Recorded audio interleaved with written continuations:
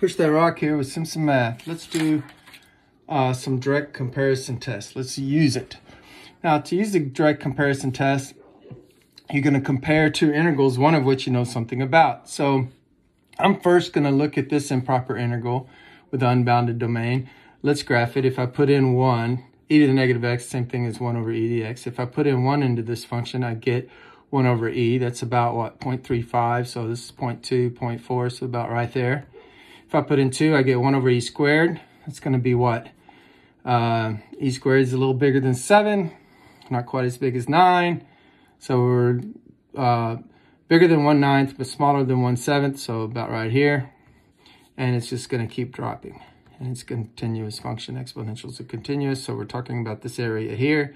And we want to know, does it goes out forever, infinite. Do we want to know, does it converge or diverge? So I've set up the limit where the upper limit of integration is a dummy variable. And we want to know the limit as that dummy variable goes to infinity. So that allows us to integrate this. And we get e to the negative x with a negative out front using the crawdad hole. And we're going from 1 to m. And so then we have negative e to the negative m minus a negative e to the negative 1. And remember, all this time there's a limit out here. We're taking the limit. So let's see, this double negative becomes a plus, and this is just 1 over e. So we have a number there. So we're going to have the limit of that number, 1 over e, okay, as m goes to infinity. Well, that's just a number, okay? And then we're going to have this limit as m goes to infinity of, let's see, negative 1 over e to the m, because this negative exponent drops it down here, okay? And I just busted up the limit across this plus sign. Now, this is where we're interested. I'll kick this negative out. And we're looking at this limit here, trying to decide if it exists or doesn't exist. Well, it's clear. I mean, we're looking at the graph right here. This is 1 over e dx, but just change the x-axis to an m-axis, and it's the same function. It's clearly going to 0 as the input goes to infinity. The graph is dropping down to 0. So this is 0, so it goes away.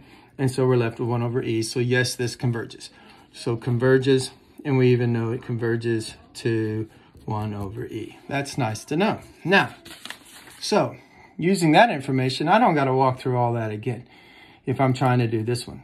What I need to do is compare it to this one. I've already looked at this area. Let's graph this function, which will be, let's see, make sure I stay in the screen here. Y equals 1 over e to the 2x.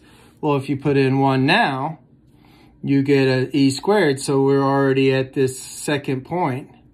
And then when you put in square e to the fourth, so it drops down dramatically. So see, we can see that this area is smaller than the black area. We already know the black area converges from the previous work, so we think this converges. But we have to prove it.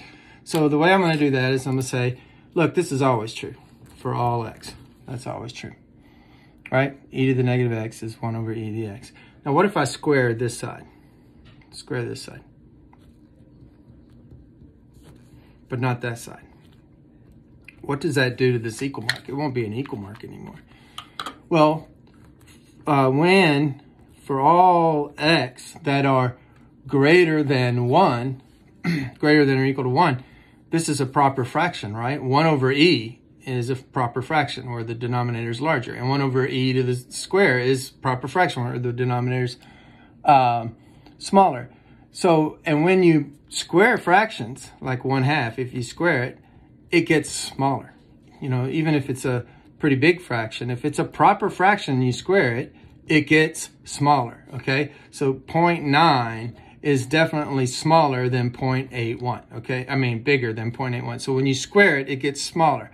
So that means that this side over here, since this side's getting smaller, this side is now bigger than or equal to this side for all x greater than or equal to 1.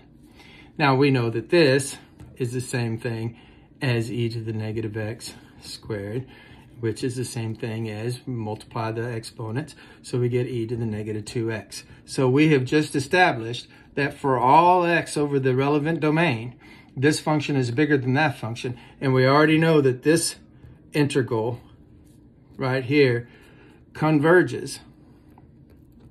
Therefore, that means that integral up there, e to the negative 2x dx, converges by direct comparison test. Math made simple. Some math.